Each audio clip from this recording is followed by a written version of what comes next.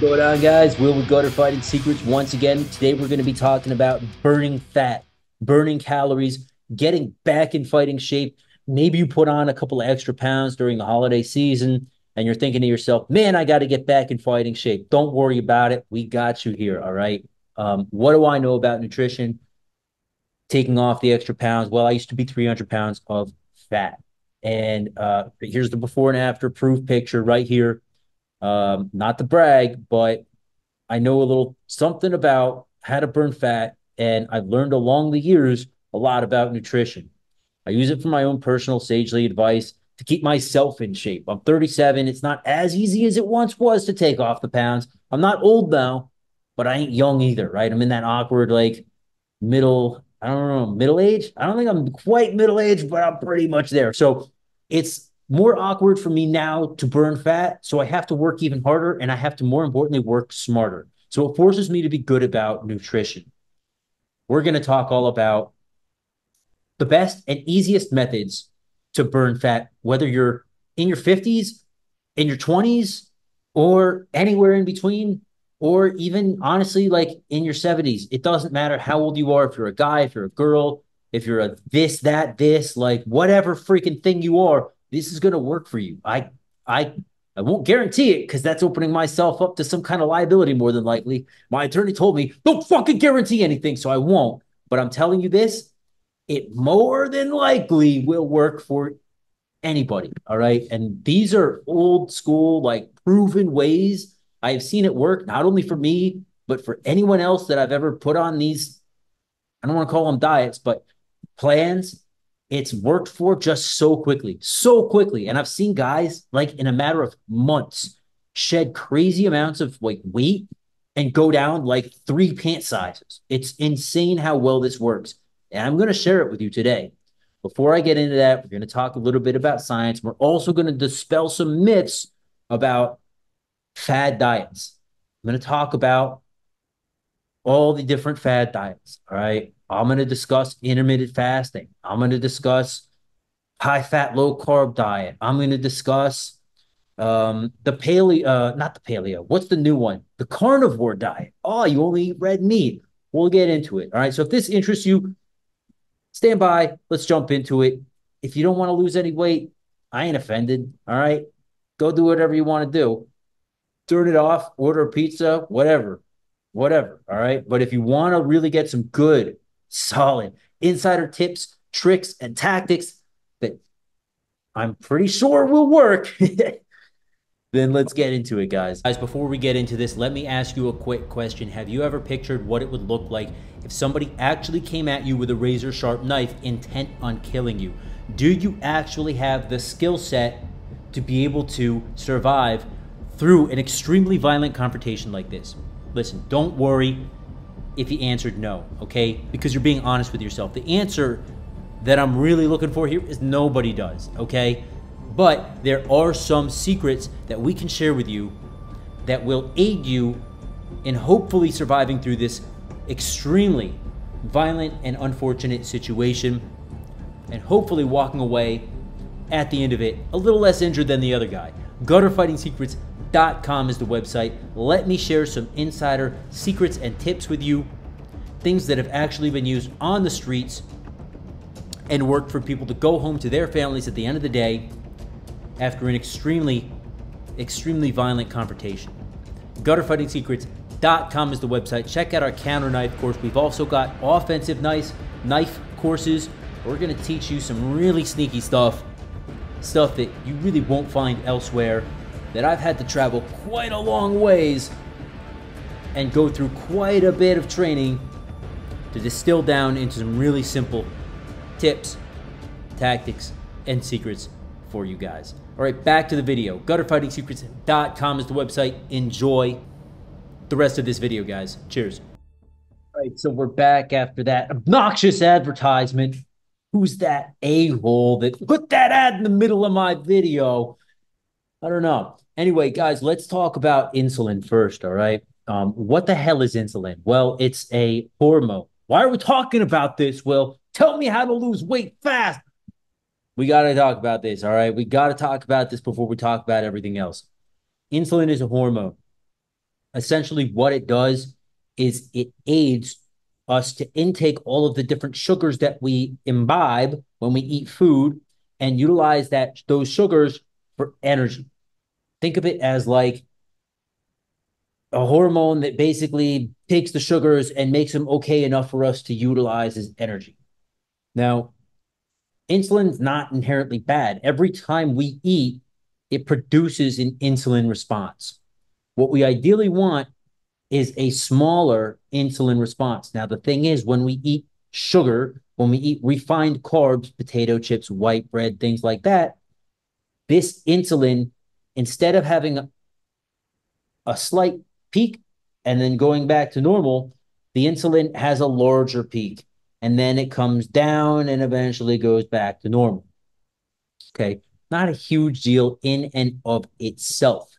When we don't eat a lot of refined carbs or high sugar stuff, okay, sometimes the insulin spikes, it comes back down, and hopefully we go to normal, right?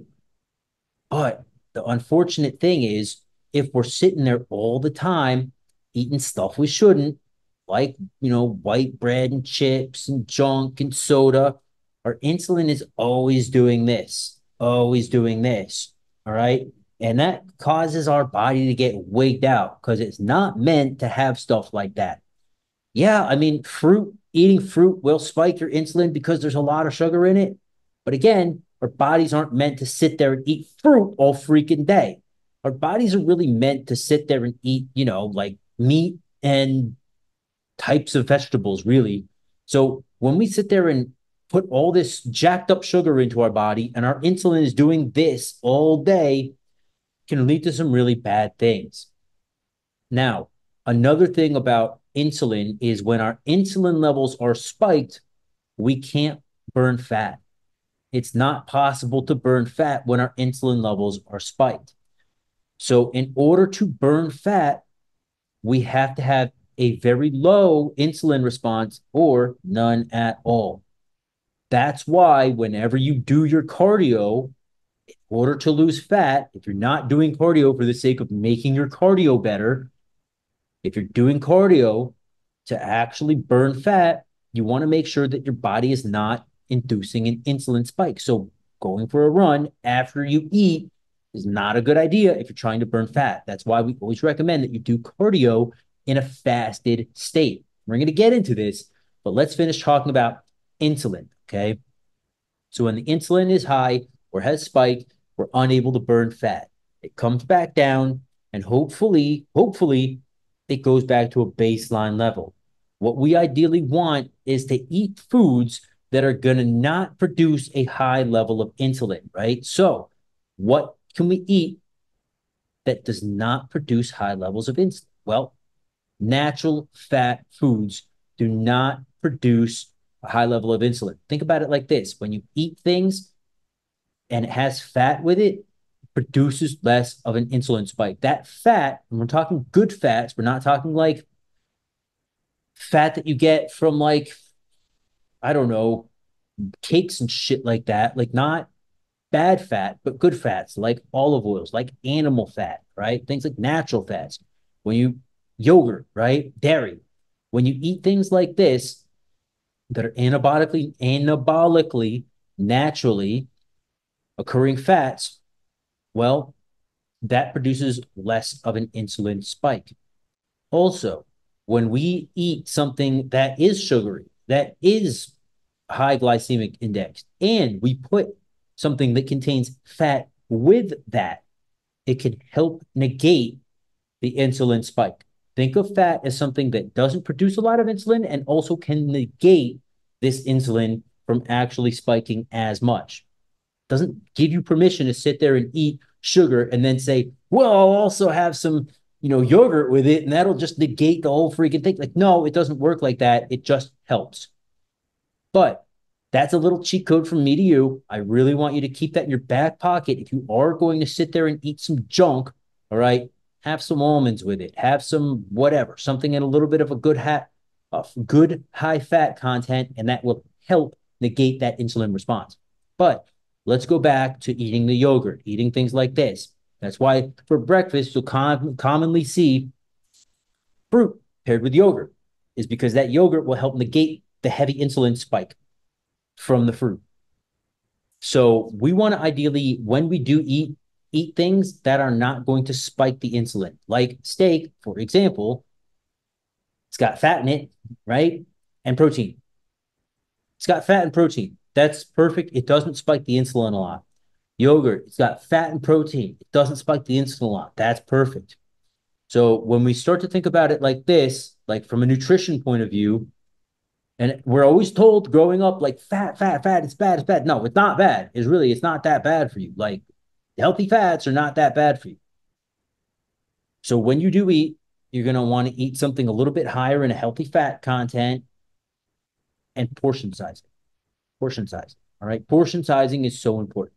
And before we get into actually how to go ahead and do these portion sizing and actually eat the right way that we're going to shed pounds quickly, let's continue talking a little bit about this insulin response. So we've discussed insulin and why it's bad for you to spike it up like that and then have it drop back down, spike it up, have it drop back down. And another reason why it's bad for you to spike it up and drop it back down constantly is because at some point your body's going to sit there and say, well, like, wait a minute, we're always doing this. Why don't we just say, fuck it with this insulin shit? And why don't we create a new baseline up here, right? So that's how you get like an insulin response that's not healthy, insulin sensitivity or whatever you want to call it. So it's really not a good thing to mess with it so much. You want to try to stay away from spiking those levels too much. Instead, you want to try to keep your insulin levels fairly baseline. All right. So when you eat, your insulin spikes a little bit and then it drops back down. But when you eat crap, it spikes a lot and then it drops back down. Try to not spike it a lot. Try to spike it a little bit. Now, let's get into some of the fad diets out there, like high fat, low carb. Well, Will, you just told me that like if I eat a high fat diet, I'm not spiking my insulin a lot. Isn't that good? Like, yes, that's absolutely good. Now, the thing about these diet plans or these diets that we hear about is what they don't typically tell you is they will work. They will work. High fat, low carb works well, but you are meant to cycle off of them. You can't sit there and for the rest of your life just eat nothing but high fat foods and expect for that to always work for you. It'll work for a month. It might work for 2 months. You don't know until you try, but at some point that will stop working for you. And you can sit there and eat, chili with sour cream and cheddar cheese in it, as long as you're portion sizing it. And that's gonna be fine, honestly, for a while. And you're not having any carbs with it. Like you'll probably start to lose some weight with that. But at some point, you're going to find more than likely that that stops working because our body adapts. Our body adapts. That's the way Mother Nature intended it. Like when you go out in the sun, what happens? First, you start to get a suntan. Or if you're like me, you just fucking burn. But like usually you get a suntan, and that's the body's way of adapting to the sun so that you don't fucking die of a 3rd-degree burn. Likewise, with any diet, your body will eventually adapt to that diet, get used to it, and it will not work anymore. All right. So again, intermittent fasting, another quote unquote fad diet. There's a lot of there's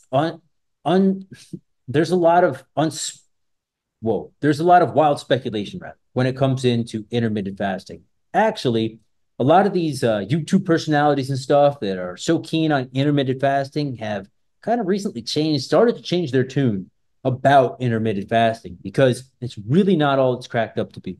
What is intermittent fasting actually good for? Well, it's actually good for something called insulin normalization. Insulin normalization. We discussed how the insulin goes like this when you eat junk, this and that. What happens if you don't eat? You don't have any insulin spikes, right? So you don't eat for 18 hours, your insulin starts to normalize. It comes back here, it goes down to the baseline, and it goes, here we are. Oh shit, okay, now I'm getting a break. It's like when you crush weights real hard and you go and you fight, and then you go and you run, and then like you do that like 2 weeks hard, 5, 6 days a week. Eventually your body's gonna be like, oh, I need a break. So you take a couple of days off and your body goes, "Whoa, man, like I'm back to normal. Okay, like now we can start again and get back into it." Well, the insulin levels are the same way. Sometimes they just need a break. Fasting is a really good way to do that. Stabilize, normalize, get back to baseline. And that's one reason why it's really healthy.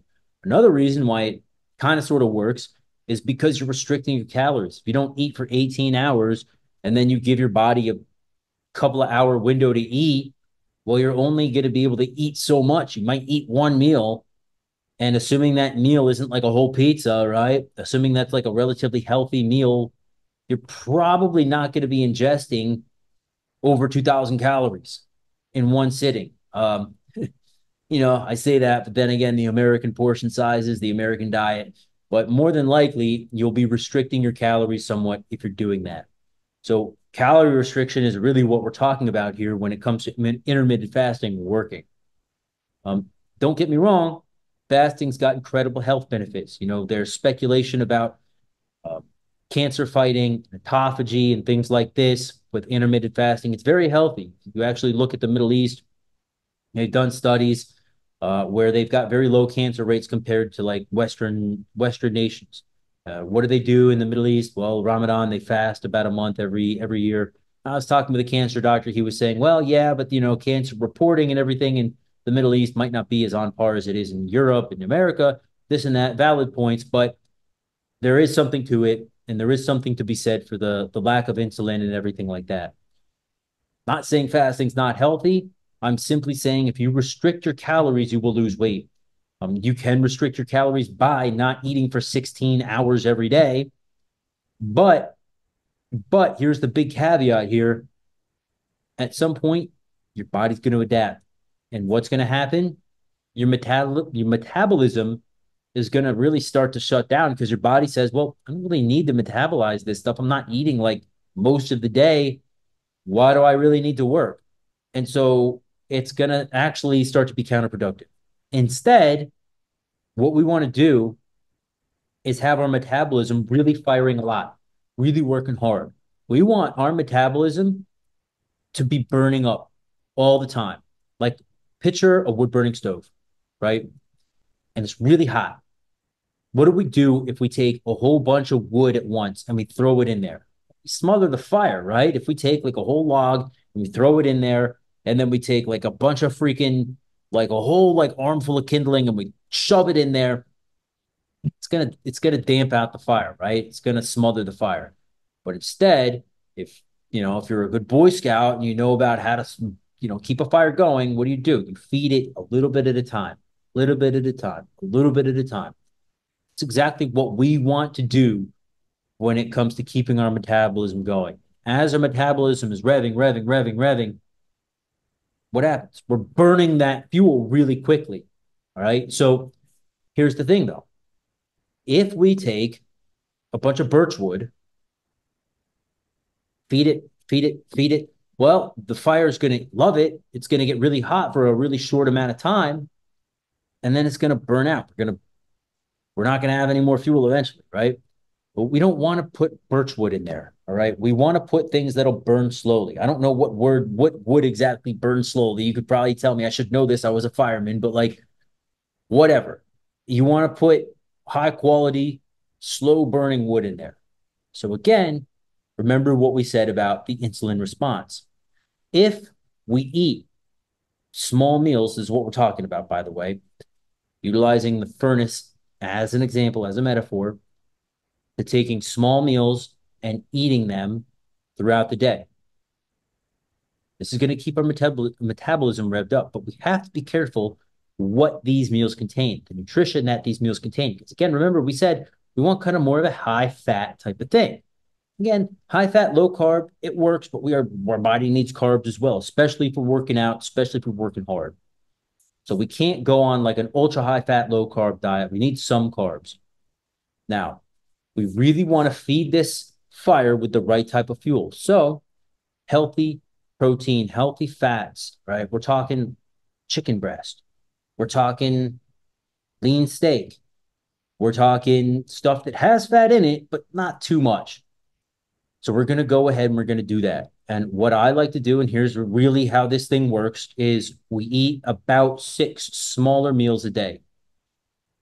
We do 3 fairly good sized portions of food and then 3 very small portions of food. And when we eat, we don't really want to eat anything bigger than our fist at one time. So, what does that look like? Well, for breakfast, maybe we have a couple of eggs, a piece of low glycemic index toast, or small bowl of oatmeal. When I'm saying small bowl, I'm saying a small bowl, like small bowl of oatmeal. And with that oatmeal, we want to put what? We want to put some fat there. So maybe we put a little bit of milk in there or something like that, right? We want to negate that insulin spike with a little bit of fat. So putting a little bit of milk in there, not a bad idea. Um, Again, whole eggs, what do those have in it? They have good fats in them. Aside for that, nutrients that contain hormones that our body can utilize and make testosterone. Testosterone also helps you burn fat, helps you stay young, helps you stay lean. Testosterone is like the miracle drug of them all. So we have some eggs, maybe a little bit of carbs, and maybe a little bit of fruit, right? That's breakfast. Then a couple of hours later, our body should have digested it. By the way, about 2 to 3 hours after we eat, our body should be finished digesting. Boom, we're going to hit it again. We're going to hit it with a very small meal of protein. That could look like uh, another half a chicken breast, or that could look like, if you're lifting weights, maybe a protein shake with a couple of almonds, right? Again, we want to negate the insulin response from that protein shake. So we put a little bit of fat with it. Then for lunch, we're going to have some lean protein. All right. We don't really need any more carbs unless we're really working out hard. So maybe we just have some chicken or some fish or some lean protein of your choice, turkey, whatever that is. Again, we don't want to really eat any portion size of this meat bigger than our fist. So we're going to have a little bit of that. Maybe we have some vegetables on the side, right? Bell peppers, asparagus, broccoli. Not a huge heaping portion, but, a decent amount, right? So we have some of that, maybe just a small salad on the side. We do that. So 3 hours after breakfast, we have a snack. 2 hours after that snack, we have a meal. 3 hours after that meal, we have another small snack, hard boiled egg, maybe even some beef jerky, whatever. Not a whole bag, but a little bit, right? Some good protein. Then we're going to have for dinner, again, some more lean protein. That's going to be whatever your choice is. Could be a steak, again, no bigger than our fist. That's going to be a piece of fish. That's going to be chicken, pork chop, whatever. As long, again, as it's no bigger than our fist. And I want you to make sure and prioritize, oh, does it have fat? Is it fatty? Whatever, man. If it's no bigger than your fist, a little bit of fat in there is not going to be that terrible for us. And then again, 3 hours after that, right around the time, a little bit before we go to bed, we're going to have maybe another egg, maybe another, whatever, a small snack. We can drift off to sleep, repair ourselves, repair our muscle fiber tears, all of that. This is an old school bodybuilding diet, guys, and this really works. And I'm telling you, if you can eat throughout the day in small portion sizes, no bigger than your fist for the main meal, and a little bit of vegetables or salad on the side, again, not a lot of dressing on that shit, please. This will really work for you. And it's negating the insulin response. It's taking the insulin out of this, right? The only time you're really spiking your insulin is in the morning with those carbs. Now, in the afternoon, if you're doing a lot of activity, like maybe you're doing a lot of weightlifting, maybe you're going to go to jujitsu later and burn, like 7, 8, 900 calories.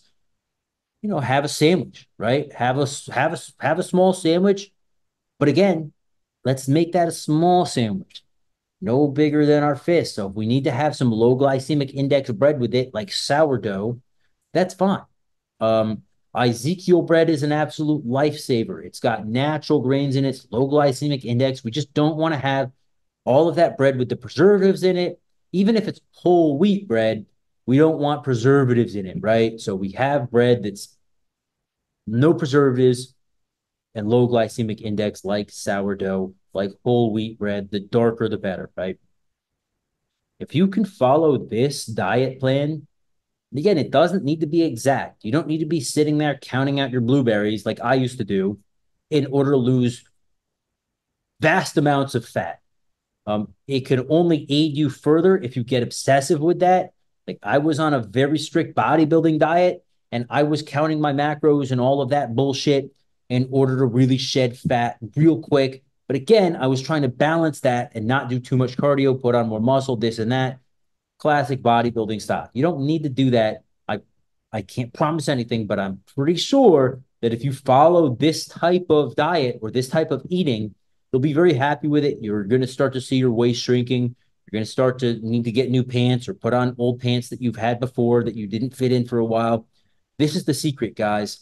I've just told you the whole freaking secret. And I hope that you can look into this for yourself. There are some really good old bodybuilders that talk about nutrition. I'll link them here below. And as far as the a lot of the fad diets and stuff go, you see a plethora of these people on YouTube talking about fasting, talking about the carnivore diet. And again, I said we get into that. I didn't really discuss it. Look, I don't know too much about the carnivore diet. I suspect that eating nothing but red meat is not very healthy. Now, I've got a friend, having said that, who is a doctor. I've got a friend who's a doctor, and he said that he thinks it's great. But again, your body will adapt to whatever diet that you go on. Now, I know that Joe Rogan's had people on to talk about the carnivore diet, aiding them in, immune responses and stuff like that, curing diseases. Look, again, I'm not a doctor. I know a little bit about nutrition, but I don't know enough about that to really talk on it, whether it's good or bad. Personally, I suspect that for me, eating nothing but red meat, I just feel like that's asking for nothing good. But if you're doing it and it's working for you and you like it, hey, more power to you. Awesome. Let me know down in the comments below, you know, why and what you think that's about. I'd love to know more about it.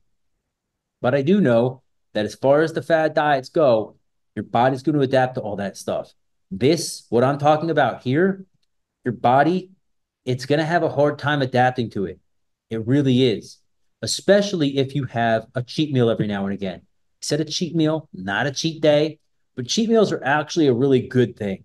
So if you go out once, maybe even twice a week, and you have a freaking hamburger, right? You have whatever your guilty pleasure is, some pizza, a chicken parm, whatever that is.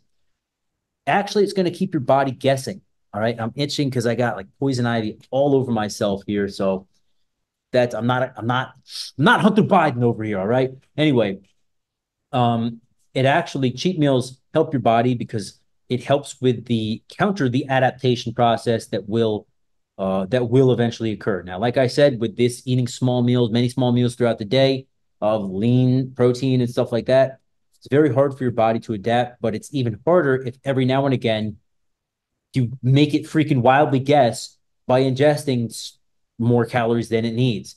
If Monday, Tuesday, you eat clean, Wednesday, you have one cheat meal, and then Thursday, Friday, you eat clean again, well, like your body's not going to know, like, wait, what's going on? What's going on? I have to figure this out. It's guessing, right? You want to shock your body a little bit, keep it guessing. Maybe one day of the week, randomly, you do intermittent fast, and your body goes, what's going on here? I'm shocked. And then from that shock, it goes back, it kind of resets. That's where intermittent fasting can really help out. So cheat meals, intermittent fasting, done very sparingly, can actually be a fine thing as well, and a very healthy thing. Listen, I don't want to take up any more of your time. I'm not going to wildly speculate anything. I know this process works. If you want to know more about this type of stuff, if you are curious, we do have Warrior Weight Loss, and that's A to B to Z steps that I took to lose all the weight. You can find that on gutterfightingsecrets.com. It's our audiobook. It's on there. I recommend it. Check it out. Look, if you're not satisfied at the end with the book, let me know. All right, we'll talk. I don't offer money back guarantees. I don't do it. But if you write me and you legitimately tell me you didn't like it and why, and if you listen to the whole thing and you can literally tell me and like what, anyway, damn it, I shouldn't have said that. Don't worry about it. Just go and buy the book. No, I really do think that you'll like it though. So check that out if you're interested. I really hope that this has helped you in any way possible because it's absolutely possible for you to lose all the weight. Like it really is. I don't care how old you are. I don't care anything. Like it's entirely possible for you to do it. The big step is having discipline and taking that first step. If you get a month into this way of living, you will more than likely succeed. And I can tell you that honestly. It's hard to get started, but once you're started, it's easy to stay on it and see it all the way through. So, guys, until next time, please remember that you are your first and last line of defense. Like, comment, share, subscribe, all that stuff. I'll see you in the next video. Cheers, Mother Flowers. Oh, by the way, on the weekend, we're putting out some more hand-to-hand combative tactics. Cheers, guys.